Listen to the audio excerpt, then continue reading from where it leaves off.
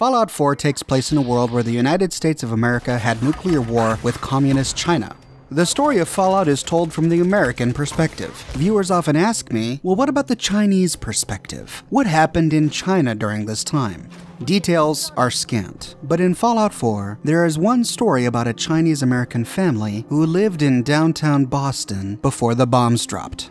If you travel east of Hubris Comics, past Swan's Pond, you find a neon apartments sign collapsed on the ground. Here we find a crumbling building lightly guarded by supermutants. After we kill the supermutants, we can explore the ruins to find a red door leading to an interior called the Pearwood Residences. The Pearwood Residences was an apartment complex before the war. We find ourselves in a hallway lobby entrance that connects many of the different apartment buildings. On this floor, we find the skeleton of a man with his hand in an edotronic. Looks like he was fishing for food the day the bombs dropped. And all of the floors are wrecked above us, which means the only way to get to the top is to take the elevator, which is on the floor beneath us. This elevator takes us to the top of the building, and then to explore the rest of the residences, we have to hop down from floor to floor. There are many skeletons here in Pearwood Residences, but our story about Chinese Americans before the war begins on the second floor down from the top. Going down the hallway and turning right, we enter a young boy's bedroom. We can presume that the name of this boy was Kim. On his dresser, we find blocks that spell out the name Kim alongside a baseball glove and a baseball cap. This young boy must have loved baseball. There's a school desk in the corner with a Jangles the Moon Monkey and lots of festive Halloween decorations. Whatever happened to young Kim? To find out, we need to travel far to the southwest, to the ruined town of Natick Banks. Natick Banks is a pretty large town with lots to explore. There's the Wu family house, a ruined Red Rocket truck stop, a bookshop, a police station, a church, an antique store, a number of ruined, collapsed private residences, a few more private residences that you can explore, an open-air marketplace quad surrounded by small shops, including a diner, the Roadside Pines Motel, an abandoned warehouse, and an abandoned power plant. When you arrive, you often find a fight between a Deathclaw and a bunch of supermutants happening in the Marketplace Quad. We also find a number of high-level monsters, including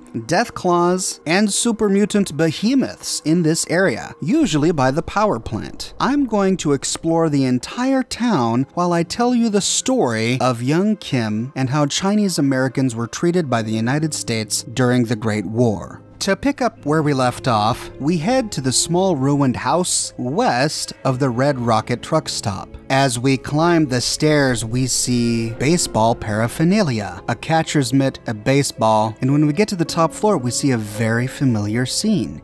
Just like at the Pearwood Residences, we find a dresser with the name Kim spelled in blocks. Both places have the same name spelled in blocks, both places have children's toys, and both places have baseball paraphernalia. This must be the room of the same child. We learn more about this child by unlocking the nearby novice-locked terminal. Here we find the personal terminal for a boy named Kim Wu.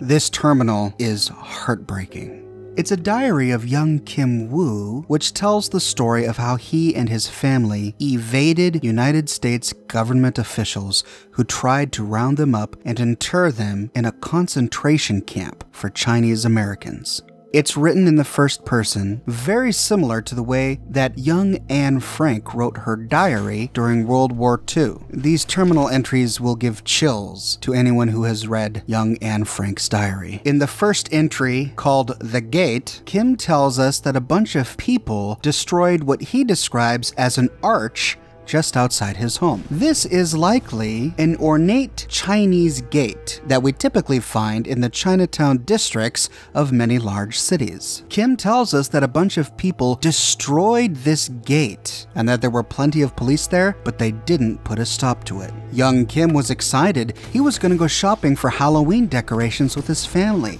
But after this senseless destruction, he and his family went into their home, locked the doors, and peered out the windows. Later that day, a bus showed up right next to his house, and many of his neighbors started to pile into the bus. Police then entered the building looking to round up more people, and so his mother took him to the roof of the building to hide. He thought that they were playing a game, but his mother made him be very quiet. They stayed there on the roof until it got dark outside. Finally, they went back into their own homes, and then Kim's father, who had been at work all day, came home. When he did, his mother cried and cried. Young Kim didn't realize what was going on. He ends this entry by saying, "Grown-ups are weird." In this poor child's innocence, he thought that people were playing a game and that his neighbors were just hopping on a bus going somewhere fun. In reality, the government was rounding up Chinese Americans in Chinatown, putting them on buses and using the police force to scour every complex. In his next terminal entry labeled Moving In, we get confirmation of what we just learned. We learn that he did have an old apartment in Pearwood. This directly links this tiny house in Natick with the Pearwood residences in downtown Boston. After their neighbors all got rounded up and sent to the camps, Kim's parents moved their family to live with his uncle Marshall here in Natick Banks. Young Kim still doesn't realize why they had to move. He says, "I liked our old apartment in Pearwood." He complains that they don't even have their own rooms in this tiny house. All of these people are packed together. He says it gets hot and smelly. He also doesn't understand why everyone here in Natick Banks is being so weird. One day, his Aunt Song never came home. He asked his uncle when Auntie Song was going to come home, but he refused to answer. Then his mother started crying. Then his cousin, Mikey, got upset, pushed him to the ground, and started to beat on him before Kim's father pulled Mikey off and sent him to sit in the corner. He had no idea what was going on. Why did asking about his own Aunt Song cause everyone to get so upset? His father told him later that Aunt Song went away to a camp. Young Kim thought that that sounded fun. Camping is a great time, and he had a whole bunch of questions. But Papa said that it wasn't that kind of camp. This isn't a fun camp for kids. No, this is a different kind of a camp for adults. He instructs his son to never bring it up again. Poor Aunt Song. She got rounded up by the police. She got sent to a Chinese American internment camp. His cousin Mikey snapped because he missed his mom. He didn't know what happened to her. His uncle Marshall was silent because he missed his wife, and he didn't know what was going to happen to her. The next entry is called Jason's Game.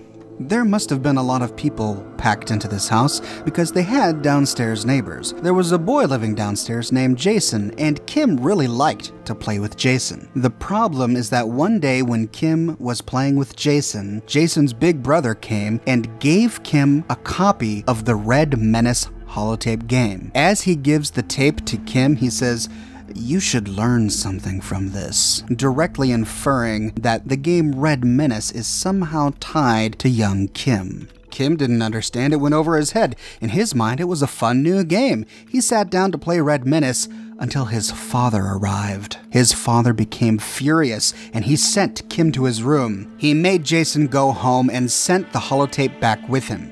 Then he forbid his son Kim from ever playing with Jason again. From upstairs, Kim could hear his father arguing loudly with his uncle, and they were arguing about the Red Menace game. Kim didn't understand what was going on. He says, "I didn't do anything. It's not fair. He just wanted to play the video game." But it's clear that Kim's father understood that this game was just another form of anti-Chinese propaganda, probably funded by the United States government, and that Jason's big brother gave it to Kim and told him to learn something from it as an act of prejudice.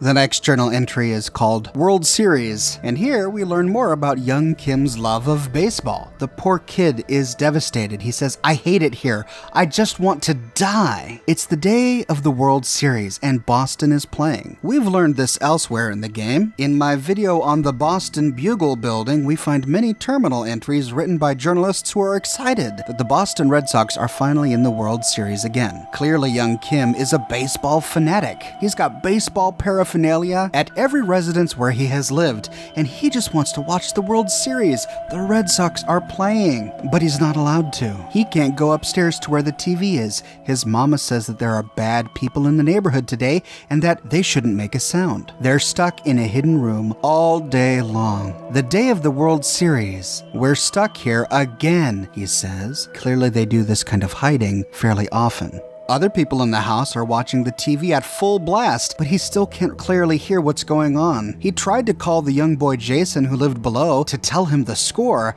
but his mother got mad at him when she saw him holding the phone. She said that it's silly for him to be worried about such a stupid game.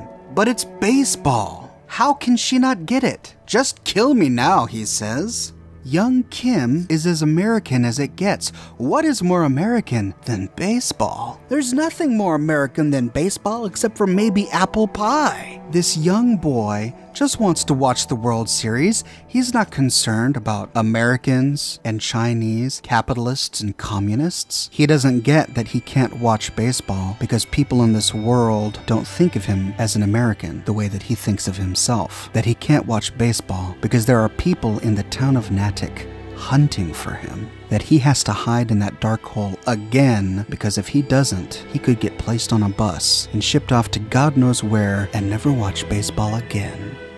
The next entry is called Sirens. Everything's gone crazy, he says. He was awoken by loud sirens blaring through the streets of Natick Banks. However, this time the sirens never turned off like they normally do. His Uncle Marshall ran downstairs and then the entire household heard a huge boom. Young Kim didn't know what was going on. He says, the grown-ups are all arguing about whether or not we should leave. Could this have been the day that the bombs dropped? Or could this have been an explosion from one of the riots? We learn elsewhere that even before the bombs dropped, there were riots in the streets due to the fossil fuel shortage. Whatever this explosion was, it rattled the entire household. The grown-ups were arguing about what they should do about it. In the end, Kim's mother stayed in the house with Kim and his cousin Mikey. His father and his Uncle Marshall took all the money they had saved in a jar and left the house to buy food and water. The reality of the situation still hasn't dawned on young Kim. He's too young. He sees his father putting on a huge coat and scarf and says, "Daddy looks silly." He doesn't realize that the world that they knew was over forever, that the baseball that he loved would never again be played, and that if the two men in his life didn't leave at that moment to go get food and water, that he would likely die. The final entry is titled Scary People. I'll read this one word for word. There were people up in the house yesterday who came in while we were sleeping. Someone they brought with them was crying. I think there was a fight. They broke a bunch of stuff and said a lot of cuss words. Papa and Uncle said we're going to wait until they go to sleep, then try to make a run for it.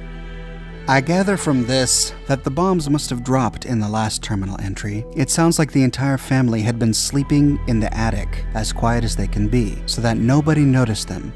It must have been working because it sounds like people entered the house thinking that it was abandoned. Were these raiders with a kidnapped victim?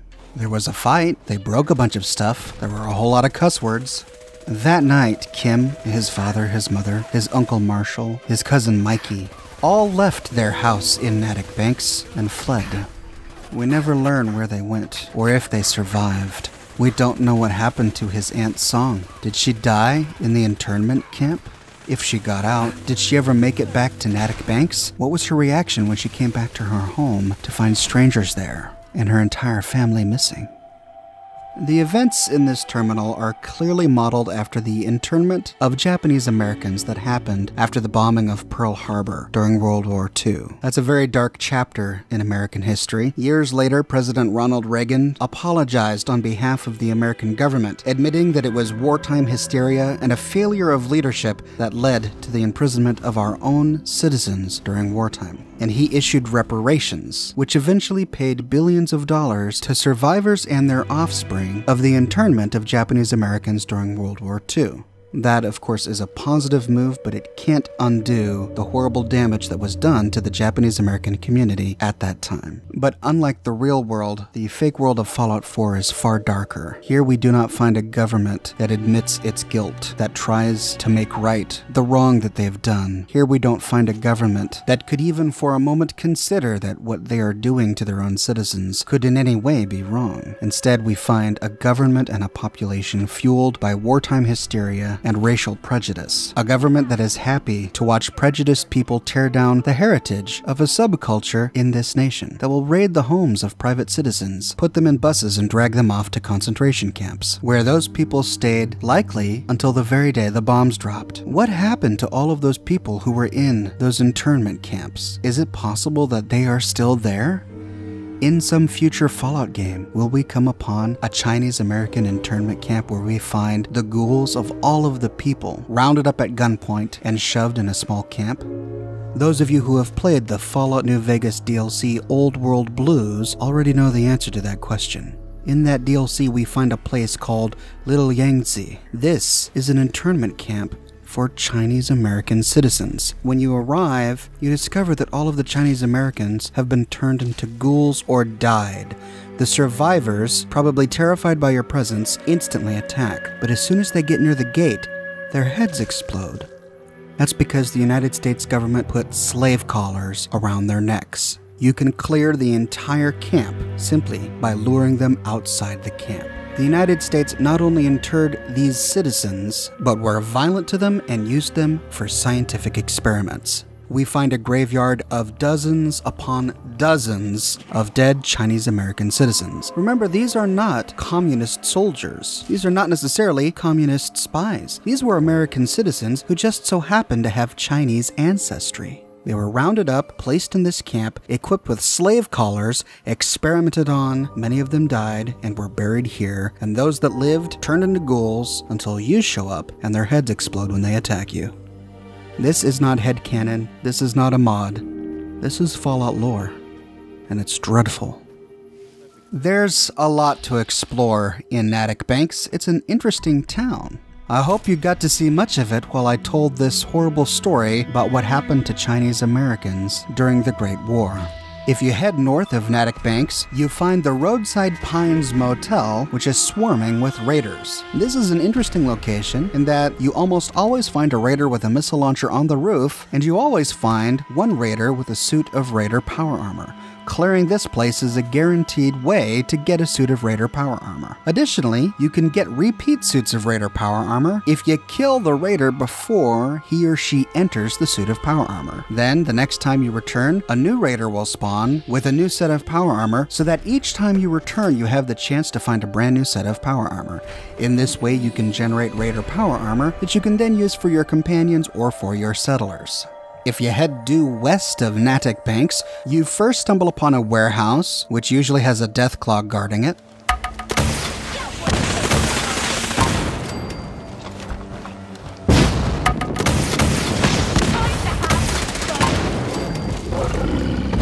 And then eventually you'll stumble upon a power plant. Sometimes you'll find a Deathclaw and a super mutant behemoth fighting, and other times you simply find them wandering around.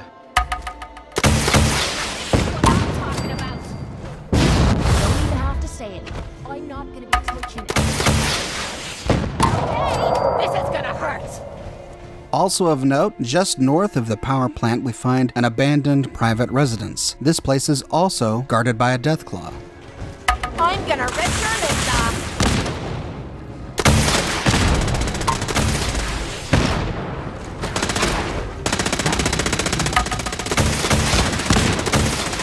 You know how to show a girl a good time. Which means that if you completely clear the Natick Banks area, you can kill 4 Deathclaws, 1 super mutant behemoth, and a slew of ghouls, super mutants, and raiders. There's a lot to explore here. At this private residence, we can kill a bunch of ghouls, and disturbingly, in one of the buildings, we find the remains of a suicide. Here we find a man who hanged himself. He tied a noose in the rafters above, put his head in it, kicked the box out from under him, and then either his neck snapped from the weight, or there he hung until he died from asphyxiation. And that, ladies and gentlemen, is the tragic and full story of the Natick Bankstown, the Pearwood residences, the Roadside Pines Motel, and the fate of young Kim Woo. We learned that it wasn't just private corporations that were truly, despicably evil before the bombs dropped, but also the United States government. We learned in my recent video on the RoboBrain Lab that the United States military was conducting experiments on incarcerated citizens, chopping open their skulls and taking out their brains. And in this episode, we learned that the government itself was using the police force to round up Chinese-American U.S. citizens and place them in camps. Clearly, there was little good worth saving, but we must remember that despite the evils done by people before the bombs dropped, that there were still so many normal people who just wanted to live their lives, who wanted to do their jobs and love their families, who were not caught up in the power of petty politics, who were not caught up in the profits of large corporations, but who were still caught up in the nuclear fire that rained down upon the just and the unjust equally. What are your thoughts on young Kim Woo? Are you as horrified as I was to read this story, or do you think that this act was somehow justified? Let me know in the comment section below. I read all of your comments and I use them as inspiration for my future videos. I publish a new video every single day of the week, so if you like this video and you want to be notified when I publish my next one, be sure to subscribe. And I don't know if you've noticed or not, but I just recently released a new line of Oxhorn t-shirts. You can find a link to those t-shirts in the description below. And if you like what I do and you want to support me in a more personal way, consider becoming one of my patrons on Patreon. Patreon subscribers get access to a private channel on my Discord server, as well as a bunch of other cool Oxhorn perks. But more than anything, I'm just so glad that you're here watching this video with me today. Thank you so much for watching, and I'll see you tomorrow morning, bright and early, with a brand new video.